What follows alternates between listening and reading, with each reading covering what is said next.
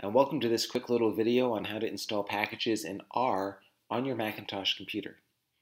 What packages are just supplemental programs, and by programs I mean functions that you can import and sometimes data sets that you can import into R. And while the typical download of R contains a lot of packages as is, there's a whole lot of packages out there that we can use to extend what R can do. And this is going to show you how to actually download those packages.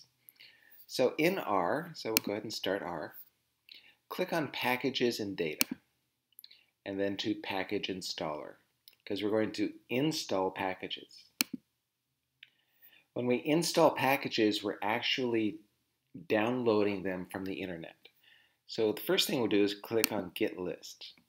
And what that's going to do is, first it's going to determine, or going to ask us, which mirror we want. And a mirror is just a repository of all of these packages. There's a lot of mirrors out there.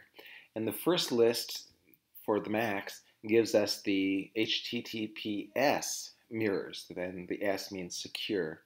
If we don't want to do HTTPS secures, we could click on HTTP mirrors, which do not require a secure connection.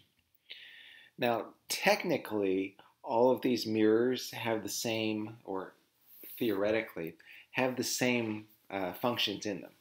And they're checked enough to where that theory is in reality true. However, I do have some sort of bias against some of these downloading sites simply because I'm a political scientist and I know what's going on in some of these countries. So there are certain countries that I won't download from. I will, however, download from Switzerland. Great place. I will download from Austria. Great place. We're supposed to download from the mirror that's closest to us. So I think Texas is going to be closest to us. I'm going to hit OK. And this is going to set the mirror. And it's going to ask, do I want this to be my default mirror? And I'm going to say no. I like to be able to select my mirror every time. Now that we got a list of all the packages available at this mirror, I'm scrolling through, scrolling through, scrolling through, scrolling through. Okay, I'm not even up to ease yet. So let's go ahead and do a package search. And the package that we're going to install, we're going to actually do two packages here. The first one is the CAR package, C-A-R. And it's a package that has a lot of helpful functions in it that can be used for analyzing data. So to find the CAR package, I can just type CAR in the search, and it's going to bring up everything that has a CAR in it, and just scroll to find CAR itself. Now I need to make sure two things before I clicked on Install Selected. I need to make sure that two things are checked here. One is we're going to install, the install location is going to be at the system level, so make sure that this is checked, and I'm going to want to install dependencies. Dependencies are all of those other packages that this package that we're trying to install depend upon. I'm going to click that and Install Selected.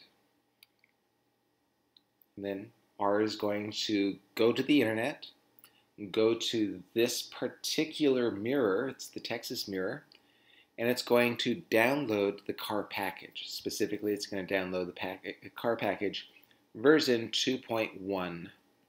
-O.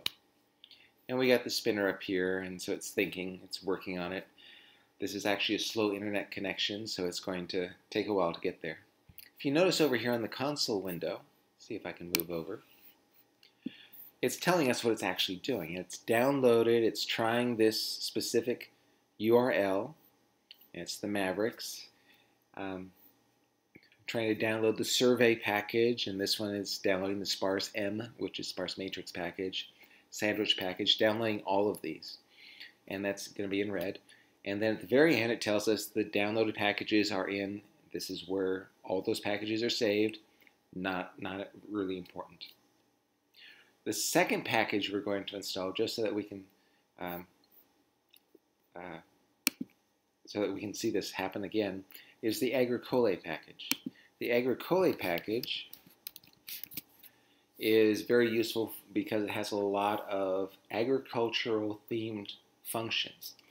Specifically, it's got a multiple comparisons function It's based on the Kruskal-Wallis multiple comparison test to help us determine which level is different from the others and how they're different.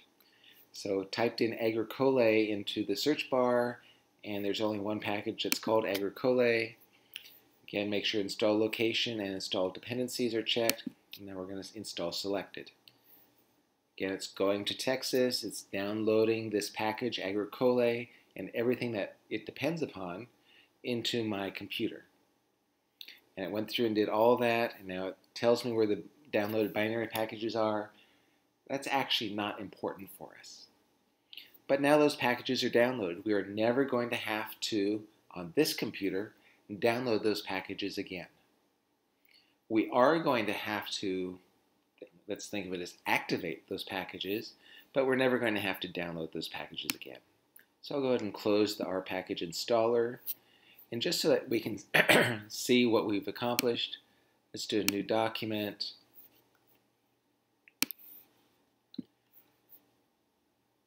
Let's go ahead and source the usual first line script for our class.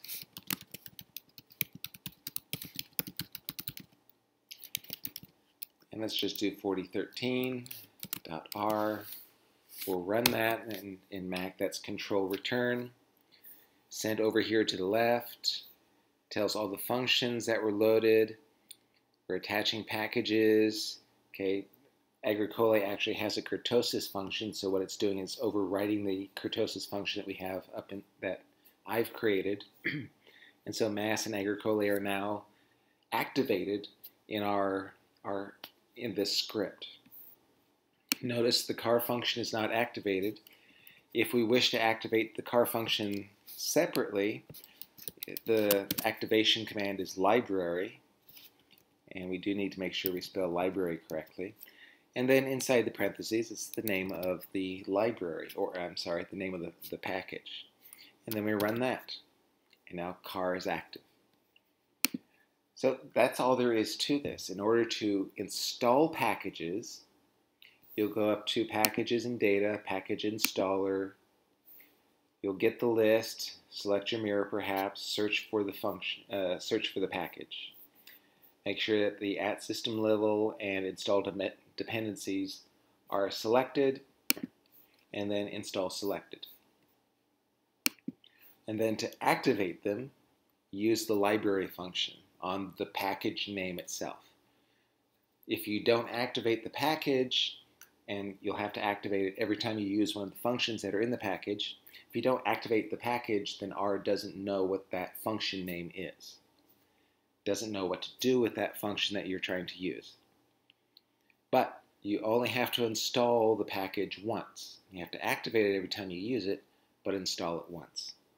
So hopefully this was helpful. Take care of yourself. I'll see you in class.